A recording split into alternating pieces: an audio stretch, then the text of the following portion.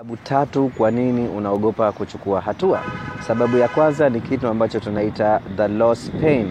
Yaani unasikia maumivu kupoteza kile kitu ulichokuwa unacho kabla ya kuanza kuchukua hatua. Kwa mfano unaogopa kuacha kuvuta sigara kwa sababu unaogopa utaanza kukosa ile raha uliokuwa unapata ukiwa unavuta. Sababu ya pili tunaita ni the process pain. Ili uchukue hatua inabidi uanze kufanya vitu ambavyo hujazoea kuvifanya na ile inakupa maumivu. Na sababu ya tatu ni kitu ambacho tunaita ni outcome pain. Unaogopa kuwa hutopata matunda ambayo unategemea kupata, unaanza kujiuliza je, nikifeli itakuwaje? Sasa kusolve haya matatizo unafanya nini? Kwa hivyo tukianza na sababu ya kwanza, the loss pain, anza kufikiria vitu unavyovipata na sio vitu unavyovikosa.